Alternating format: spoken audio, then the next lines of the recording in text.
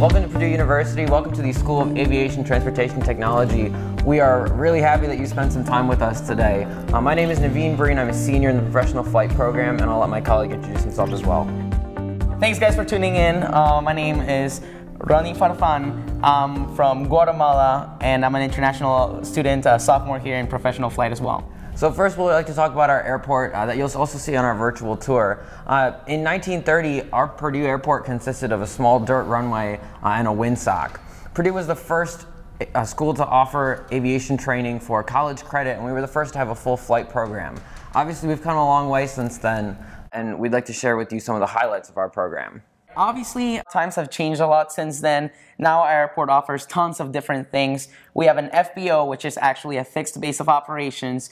We have tons of labs for our unmanned aerial systems students and our aeronautical engineering technology students, and we offer them all kinds of research on the airport as well.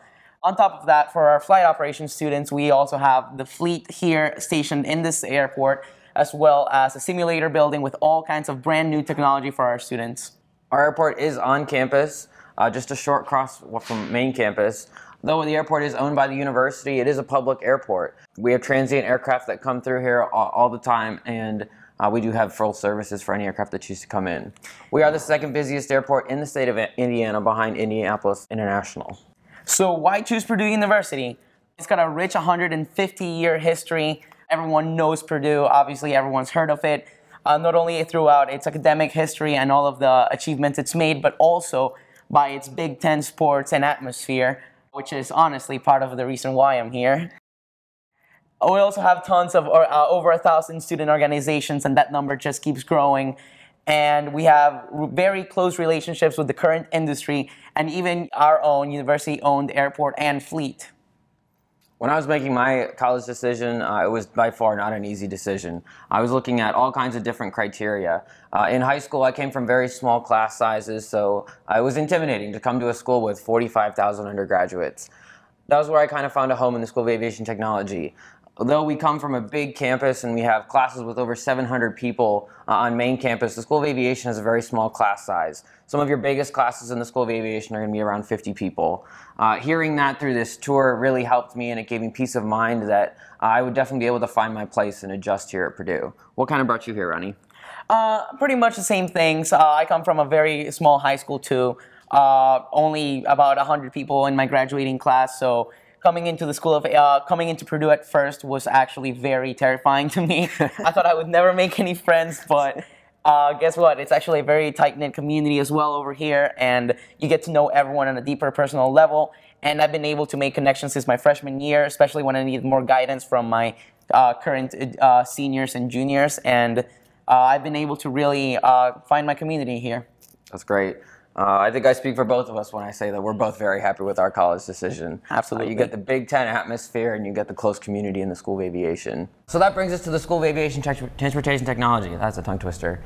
The School of Aviation Transportation Technology falls under the Polytechnic Institute, one of 11 colleges here at Purdue. Under the Polytechnic Institute, there are 6 different academic schools, and we are one of them.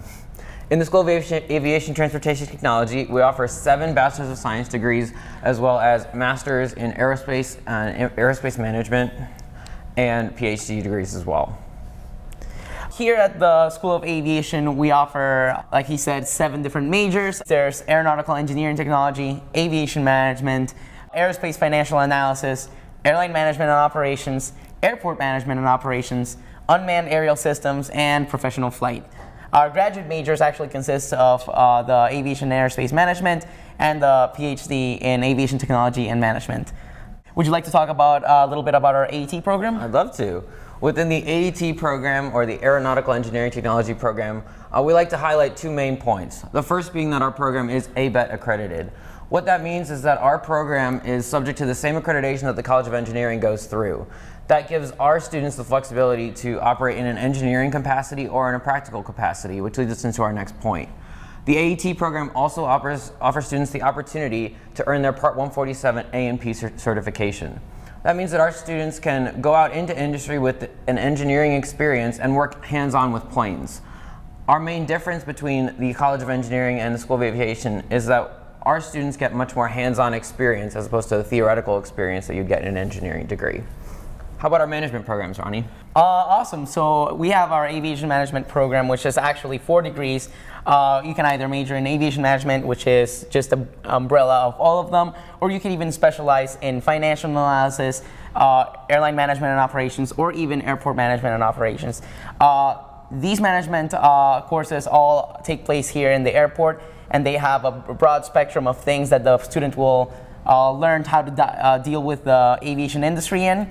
And they have a very big focus on safety as well.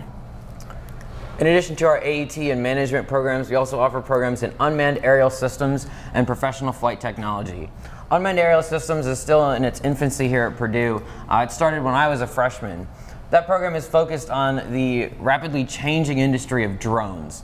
Those of you that are familiar with it understand that they are presenting a huge opportunity for commercial use as well as package delivery with Amazon or even medical supplies.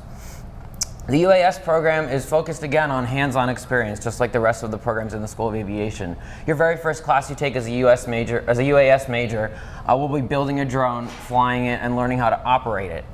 In addition to focusing on drones, we focus on the system as a whole, the certifications needed, and what it looks like when you expand it into a commercial industry. Would you like to talk about our flight program, Ronnie? Our professional flight program over here at Purdue University is actually accredited under Part 141, which basically means that in order to get your airline transport pilot certification, instead of needing the required 1,500 hours by most other programs, you will actually only need 1,000 hours. This cuts you off on 500 hours of time, which actually puts you in the industry about 1 to 2 years before most other people and cuts you off on a lot of time, saves you a lot of time and money. Another great thing about our professional flight program is that we offer Level D simulator experience. Our simulators are brand new and they're the top-notch technology. And Level D simulators are actually almost as real as the actual aircraft itself.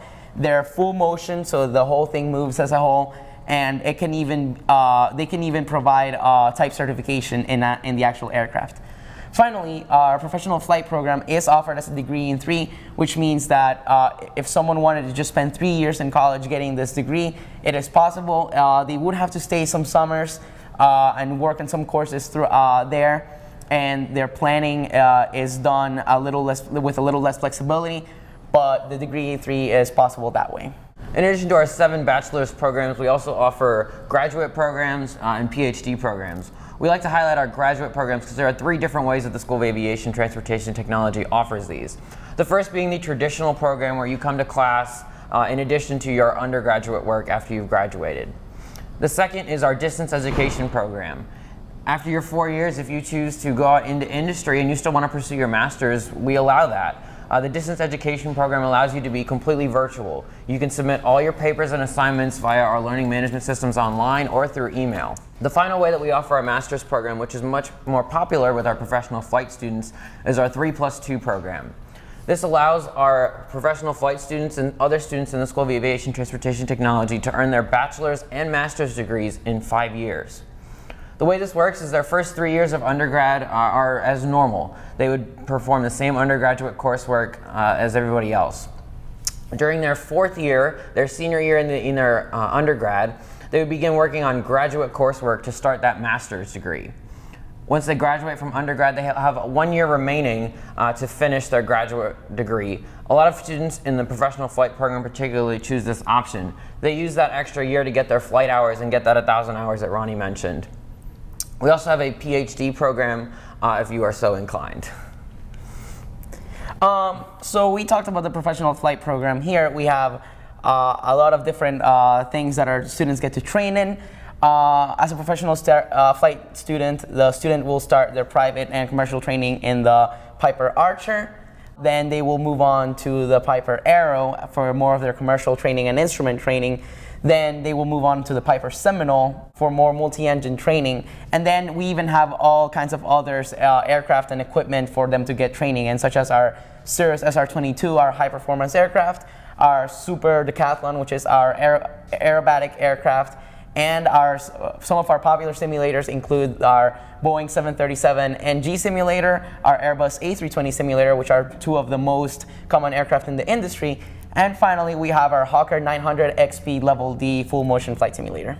After students pursue their degree here through all of our various technology, now it's time to get a job, right? Many students are focused on getting that job when they graduate. That first job is very crucial to get your foot in the door in industry. During your time here as an undergrad, the university holds several career fairs, not just within the School of Aviation, but within Purdue as a whole. The School of Aviation has several working relationships with many of the big companies, including Lockheed Martin, Boeing, and a lot of the major airlines. This career fair is the opportunity for you to get your foot in the door with a lot of these recruiters. A lot of these recruiters are the same all 4 years here, so if you start talking to them as a freshman, that's an excellent way to start meeting them. By the time you're looking for an internship your junior, senior year, you'll already have that working relationship with them.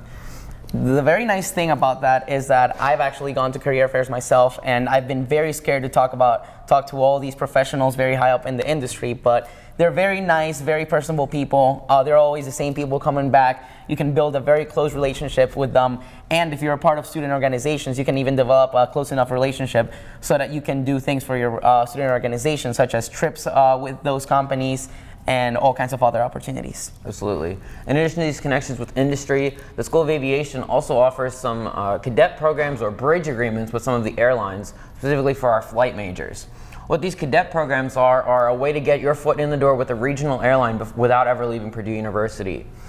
The industry is in a great time right now. It is booming, and they are looking for all kinds of new pilots. The pilot shortage is real, and it is here. As a result, these regional airlines are recruiting like crazy. They need all kinds of pilots, and so they've started offering what are called cadet programs. Typically during your junior, senior year, if you choose to pursue your Certified Flight Instructor Rating or CFI, particularly with Envoy, you can become an employee for them and still be instructing here for the university. By becoming an employee for Envoy, you begin to accrue seniority even though you're not actually flying for them. On top of this, they offer tuition reimbursement plans which can help offset student debt, as well as the cost of attendance. These cadet programs are popping up every day. We get a new program almost every day, and they are really good ways to get your foot in the door with industry, but without ever leaving Purdue. Another great thing about the School of Aviation is that it actually offers all kinds of student leadership programs. As I mentioned before, there's over 1,000 student organizations here at Purdue. A lot of those take place here in the aviation technology world. Some of the more prominent ones are Aviation Ambassadors, which is actually us. We like to give tours to people and show prospective students around, as well as industry leaders, of what our program consists of. We also have the flight team, the air race team, the Women in Aviation Club. We also have Purdue Professional Pilots, Aviation Student Council. I could keep going. There's a ton of these. And they all offer different kinds of benefits. The flight team, not only do you get to participate on ground events and do all kinds of different competitive events, you also get to fly aircraft and participate in landings competitions. For us in Aviation Ambassadors, I know we've gone to a bunch of different places. Last year, we actually got to tour around Houston. Envoy sent us down there. They brought their own E-175 over here, and we went there as if it were almost our private jet. It was super fun. And we even get the opportunity to fly some of our own aircraft over to the Oshkosh, which is the largest aircraft convention probably in the world. And we get to show off our program over there. Student organizations are also a great way to get involved with like-minded students from other universities. Speaking for the flight team specifically, we see company recruiters come out to our competitions, and we also get to mingle with all the other schools. With the aviation industry, as small as it is, there's a really good chance that you're going to be sitting in a cockpit with somebody from one of these other schools. It's a great way to start meeting other people from other programs, and it's an excellent opportunity as well for recruiters. All right, well, thank you for listening to our presentation. Hopefully we can move on to our video tour over here so that we can show you guys our facilities and what we're all made of here at the School of Aviation. Absolutely. We appreciate you spending some time with us. Thank you from the School of Aviation and Transportation Technology.